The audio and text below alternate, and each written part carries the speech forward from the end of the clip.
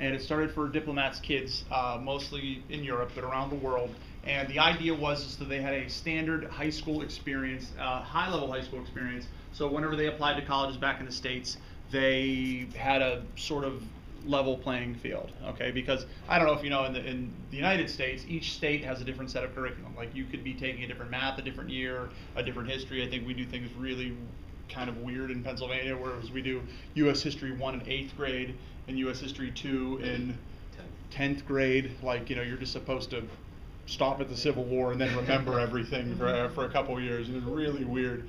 But anyway, so that's where it came from. And IB only existed for most of its existence as the diploma program in 11 and 12. And what the diploma program is it's supposed to be freshman level work in college for your junior and senior year. So the idea was that when you finished this IB diploma and you got the IB diploma, which we'll talk about later, you completed your freshman year of college. Now there was a problem with that, and when I first started at Schenley, I taught at Schenley for 10 years, you only had the diploma program. So you were sticking kids that were doing 10th grade high school level work into a freshman college course, and there were tears and gnashing of teeth and craziness and what the heck did we do this for, and this is horrible, and it was sort of a rough transition. So IB decided, and this wasn't just at our school, it was worldwide, to come up with the MYP program, which is what Mike's responsible for. And the MYP program starts in 6th grade for us, and it eases you into the diploma program. Each year you add different pieces until you're ready for that 11th grade year. So you're not doing the regular Pittsburgh Public School curriculum, you're doing the curriculum, but it's adjusted to meet IB requirements. So it's very helpful, it's very interesting, and it helps me a lot, it helps the diploma kids a lot. Let's talk about what you're doing in your 11th, 12th grade year. Just so you know, diploma program course lasts 2 years. You have to take all 6 of them plus a 7th, which we'll talk about in a second. Group 1 is English, language A. So you have English for 2 years. You have 2 different teachers. The idea behind IB is that it's primarily a writing-based program, okay? It's not like AP where you take a bubble test at the end of your AP course, A, B, C, D, what is the answer? IB asks you to go deep, not wide, all right? I taught AP US History for years. AP US History, you start at Christopher Columbus, you end with now Barack Obama. You are expected to know just a little bit about everything. Whereas in IB, we want you to know about the Cold War. You have to understand it from the American angle, from the Russian angle, from the Chinese angle, from the Vietnamese angle, from the Cuban angle, from the French angle, okay? You have to understand the depth. Going deep is a lot harder than going this way. The example I always give, and Mike's probably so tired of hearing this by now. I still like it. The 1 year on the AP test, there were 2 questions on Molly Pitcher. Who knows who Molly Pitcher was? There's a rest stop in New Jersey. I see, right. I've been to that same rest stop. Great, I know. That's the extent I've had with Molly Pitcher until this 1 year. Molly Pitcher was a lady. Get ready for it. Brought pitchers of water to soldiers on the Revolutionary War battlefield. There were 2 questions on Molly Pitcher that year. Okay, like that would be my lesson on Molly Pitcher right there. By the way, if I was giving you a lesson on Molly Pitcher, and there were 2 questions on the Civil Rights Movement that year. So Molly Pitcher 2, Civil Rights Movement 2. Yeah. All right, IB doesn't do that. IB doesn't ask for trivial information that you could look up on your phone in 3 minutes if you needed to, okay? IB needs you to understand when it happened, why it happened, how it happened, what happened after it happened, repercussions, stuff like that. To me, that's much more interesting. It's much more difficult to do, and if your kid can do this, they can do this no problem. When I used to teach AP, we have AP tests next week. The thing with AP is that we'd review for a month. You know, we'd do 2 review sessions a day. Bang, bang, bang, bang, bang. You take all these different review sessions. The kids would take the test. The kids did well on the test, and then for the rest of the year, we had nothing else to do. So we'd do like quiz games and stuff like that. And the kids would suck at it. And I'd say like, what's wrong with you guys? You know, you guys got good scores on your AP exams. They're like, Eamon, we forgot it all because it was just stuff like Molly Pitcher. You know, like once you regurgitate it for your test, it immediately leaves your mind because it's pretty much worthless. So IB is different. And I don't mean really but you know what I'm saying? Like understanding who came after Herbert, or who came after Calvin Coolidge as president is only important if you understand how it led to, you know, the Great Depression and how it led to the New Deal and stuff like that. If you just know who came after who and it's a trivia game, who cares? You know, like really, when you think about it. And I'm a storehouse for worthless knowledge too, believe me. Unless you're on Jeopardy. Unless you're on Jeopardy, right? I mean, it really doesn't mean anything. So that's the difference with IB. Okay, so you take English, and part of English is all IB classes. You have 3 assessments you have to do for your IB score, and everything in IB is scored out of 7. Each of these classes passes a score out of 7. We'll talk more about that later.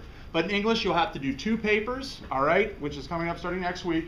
And there are different days where you sit down for 2 hours and write about a piece of literature, all right? But you also have to do an IB oral assessment for pretty much every class that isn't math or science. And what that IB oral assessment is that for English, you go in for your assessment, you are given a work of literature you've never seen before, you have 20 minutes to read it, and then you have to talk about it for 20 minutes. No prompting, you just speak to a recorder for 20 minutes. We burn it onto a CD and we mail it somewhere.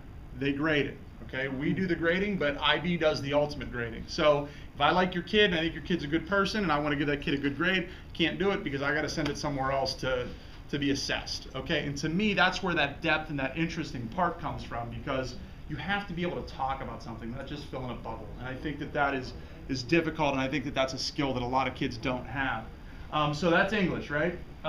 Group 2 is the second language: Spanish, French, German, Japanese. You got to take one of those. You got to do it for 2 years. The idea is you should have been taking it for more than those 2 years, and that's what the MYP program is for. And I always tell the kids, IB is about getting into something and getting better at it. In college, I was a Latin American Studies minor, so I took Spanish and Portuguese. I suck at both. Okay, so I can read a little bit of Spanish, Portuguese. Like seriously, if you put anything down in front of me and like put a gun on me and said, read what this says, I'd be done. Okay, like there's no way, like I'm horrible. So instead of becoming good at one thing, I stink at multiple things. IB wants you to be good at something and to develop something, which I think is very important. Group 3, that's your history. Every kid, when they come in, has to take 20th century history in their senior year. That junior year, you do history of the Americas or European history. You choose. Your kid chooses sophomore year. History of the Americas is interesting because it's not just American history. It is a lot of American history, but you will study the Civil Rights Movement. You study the Great Depression. But you look at it from the American angle, also from Latin America, South America, and the Canadian angle as well. We actually do Canadian history here.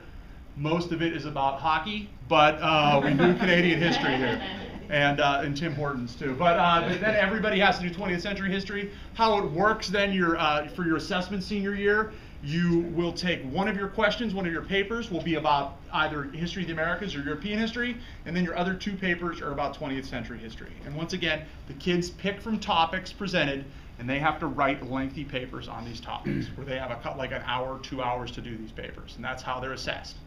All right, Group 4. Group 4, science. Now, the reason we do it this way, it's not how we should do it, but this is how we do it.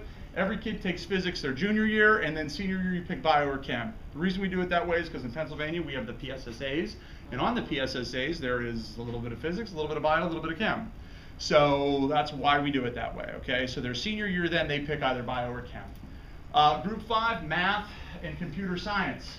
If your kid wants to be an engineer, in the medical professions, anything like that, they have to take mathematics. Mathematics is the higher level math, okay? That's pre-calc and calculus. For the first time this year, we're offering higher level mathematics, which is calculus and calculus 2, okay?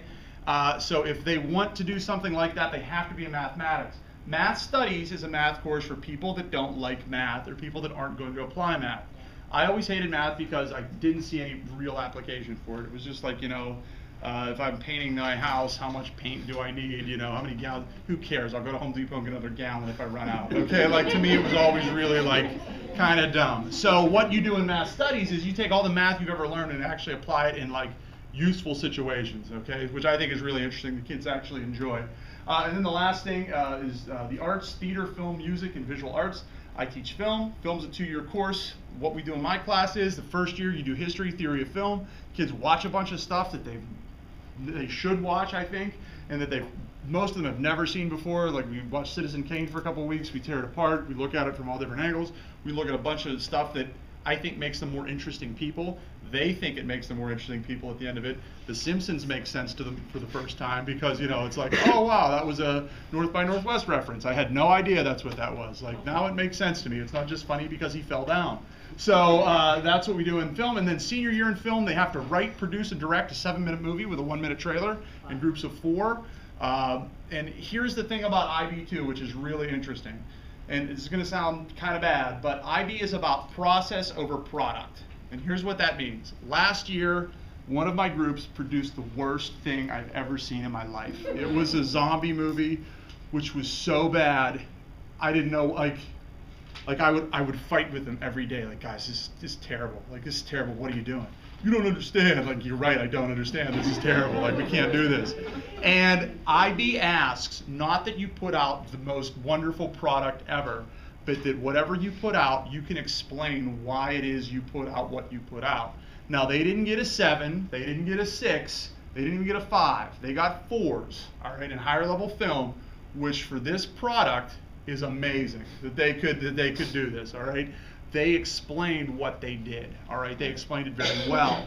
Now, they would have gotten a much higher score had they done a better product, but IB is all about being able to justify what you've done, which I think is interesting and different.